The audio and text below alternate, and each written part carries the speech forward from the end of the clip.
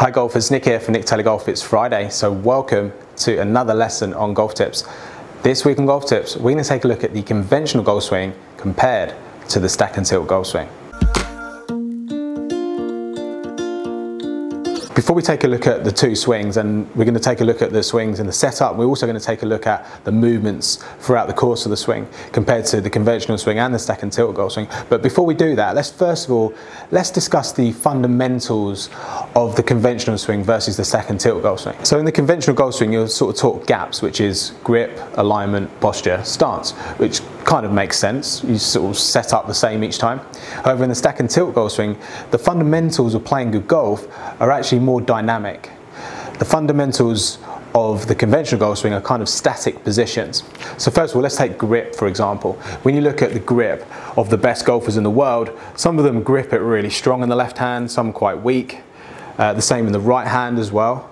Some golfers have the handle in a different place. Some have it higher, some have it lower. So when you talk about grip as a fundamental, all the best players in the world are holding it differently. In the stack and tilt system, we do talk about the grip, as there is important things in the grip. I think it's important you hold it in the fingers to help hinge the wrist. There's a couple of key pressure points that are important, but the actual rotation of the hand, I wouldn't say there's a standard position for that. I think it's down to the individual, and it varies from golfer to golfer. So in the stack and tilt golf swing, the grip is a variable, not a fundamental. In the stack and tilt golf swing, the first key fundamental of playing good golf is contact and controlling where the club hits the ground. Before you worry about the stance, how you align, how you hold it, you need to be able to make sure you contact the ground in the same spot.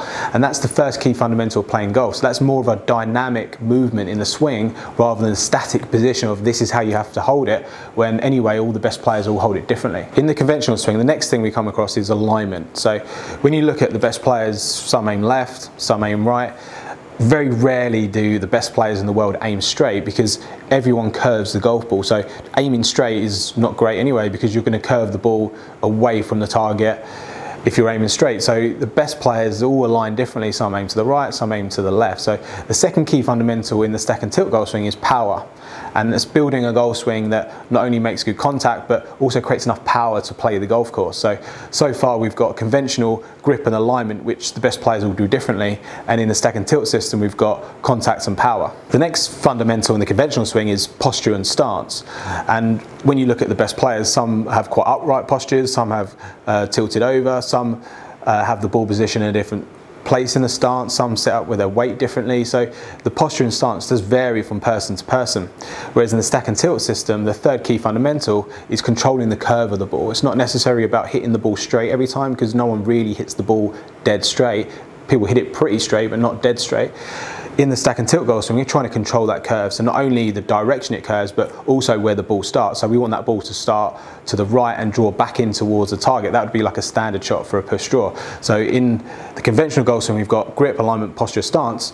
In the stack and tilt golf swing, we've got contact, power, and controlling the curve. When you take a look at the fundamentals, you can see that they're very different, right? The conventional golf swing has always been about the way you set up to the golf ball, whereas in the stack and tilt golf swing, we say that you can set up kind of how you want within reason. It's a variable, not a fundamental. It varies from person to person how you set up, but the keys are actually how you swing that golf club, how you make contact with the ball, and how you create power in the golf swing. So let's talk about the differences we see at setup between the conventional golf swing and the stack and tilt golf swing. So as I set up with the stack and tilt golf swing on here, I have my center of my hips and the center of my shoulders more forward, and my shoulders are sort of stacked on my hips. In the conventional golf swing, there's more weight back, and also as these golfer sets up, there's more side tilt to the shoulders.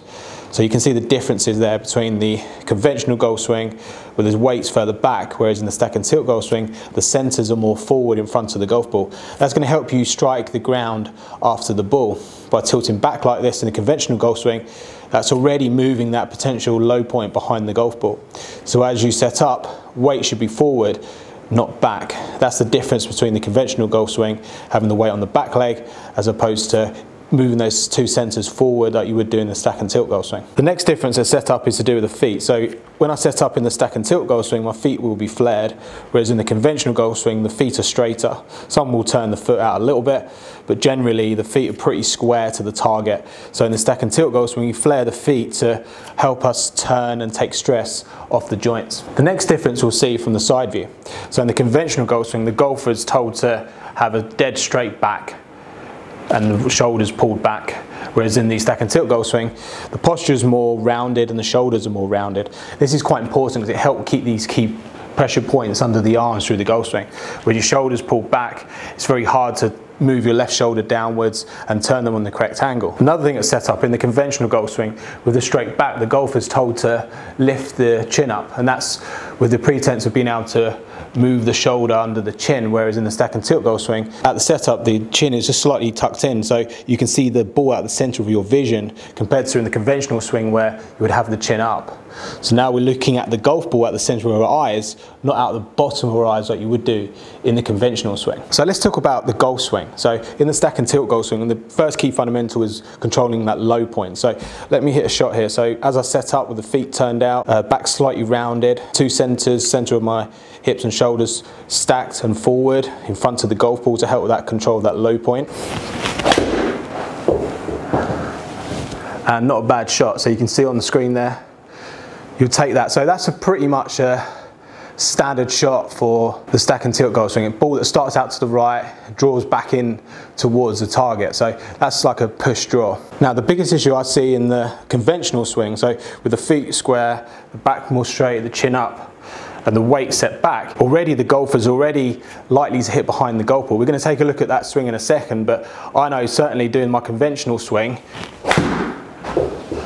it's a little bit harder to control. Now, it wasn't a disastrous shot there, but I felt like I caught that off the bottom of the golf club, even though that ball went out onto the green. But the contact didn't feel flush to me, and that's because when I set up, I've got my centres back. Even though I did my best attempt there of hitting the golf ball, I still caught it thin, so it didn't feel as flush as it would do in the stack and tilt golf swing. Let's talk about the key differences in the movement. So let's start with the conventional swing. So we've got the feet more square, the centres more back. In the conventional swing, golfers are told to maintain flex in their knees, or keep the same flex in their knees. And the problem with that is it restricts how much you can turn. The arms will start to lift.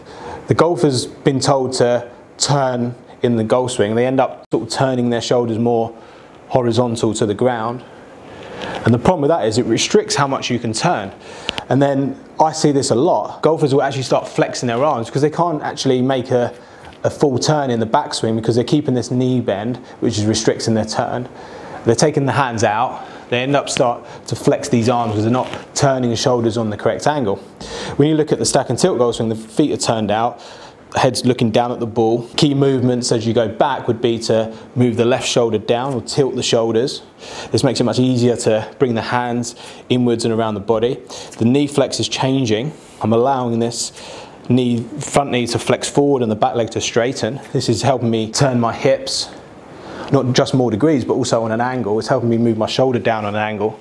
It's making it much easier to keep my arms straight and connected to my body. In that conventional swing, it's very difficult to turn. My arms start lifting.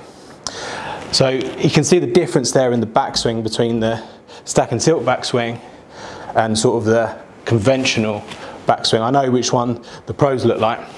So we've arrived to the top of the backswing in the conventional swing. So we're not really tilting, we're not really turning many degrees, especially with our lower body. We're trying to turn our shoulders against our hips, which is really bad for the back anyway.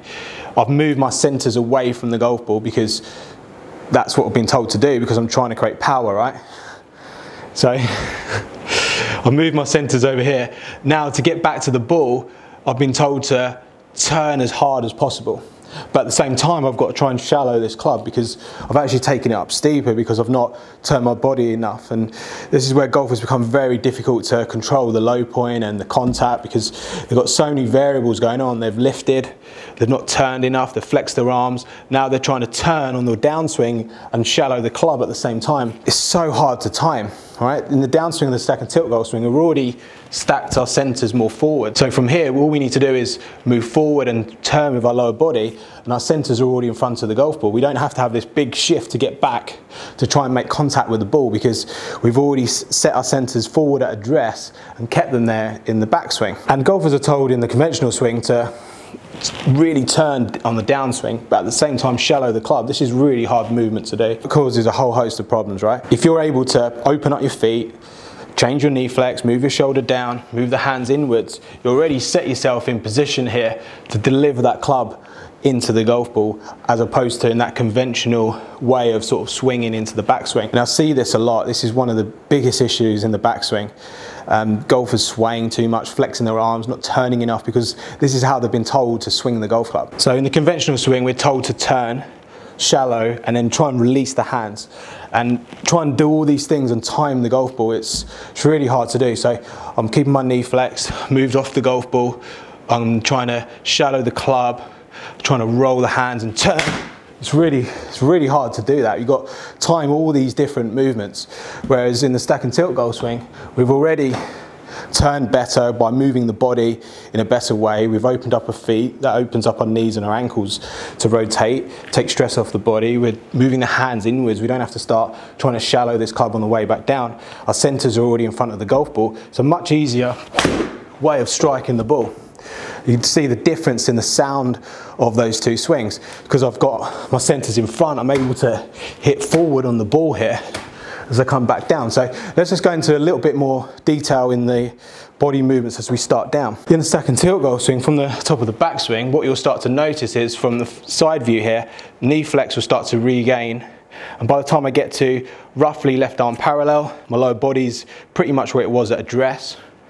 And then as I start to get into shaft parallel here, club head just inside the hands, the shoulders are roughly square to the target, hips are starting to open up a little bit, but also from the front view, I've also started to move forward, and I'm starting to turn into more of a right tilt in my spine here as I go through. So that hips pushing forward is tilting my shoulders now to the right. Backswing, we're tilting the shoulders to the left. Downswing and impact, we're tilting those shoulders to the right. So into the follow through here, I'm going to continue to push my hips forward, push my weight forward, and then as I go through, I'm trying to keep my hands and club on the grid, so moving it round to the left and keeping the face pretty square to the arc of the swing, and then just rehinging into the finish.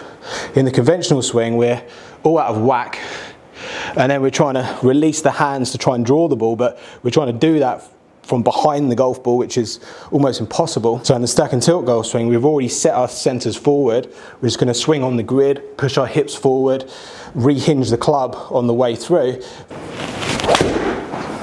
And that felt really flush. It feels so much easier to swing like that, keeping the centers forward, swinging the hands in, moving the shoulder down, swinging around on the grid, moving the hips forward, not rolling the face, keeping the face square to the arc, and just rehinging on the finish. Very simple movements, in my opinion, of swinging the golf club. So key fundamentals, stack and tilt. First one, contact. Making sure that club hits in front of the golf ball. Okay, by having your centers forward, keeping them there, and then pushing the hips through, it makes it much easier to hit the same point on the ground. If I'm shifting away from the golf ball, lifting my arms, trying to shallow the club, trying to roll the hands, trying to turn, it's really hard to time where this club hits the ground. I see this so often, golfers, that they can't hit the same point on the ground because they've been told to swing like this for so long. It becomes so much of a habit as they try and swing, and in the end, some players can make decent contact sometimes, but it's not that consistency like you see in the best players in the world. So just by adopting that setup position is going to help. And then in the movements, we move the shoulder down, move the hands inwards, tilt the shoulders, change the knee flex. Much easier to swing around the body. We're keeping the arms on the body here, not flailing them around over here somewhere, keeping them on the body and on the grid as we swing. Another conventional swing, so square feet, handle back, centers back, shift, keep the knee flex, turn, roll the hands, thin again, no surprise, hit the ball thin. All right, it's so hard to get that low point in front of the golf ball. without having a massive shift forward, which you could do, but it's really hard to time. I find it much easier to turn the feet, keep those centers forward, get my shoulders slightly rounded, move my shoulder down, change my knee flex, bring my hands inwards in the backswing, and then inwards on the way through. Completely different sound and strike. If you can get that contact where you're hitting the ball at the center and the low point in front of the ball, you're going to play better golf. So I think that's pretty simple really. Adopt the stack and tilt fundamentals, the setup, the swing. You're going to control the low point, you're going to hit the ball further and more consistently. Still sticking with that conventional swing, you're going to struggle. So golfers, if you've got any comments on that, post in the box below. If you don't already, please follow me on my other social media platforms, and I'll see you again next week for another video on golf tips.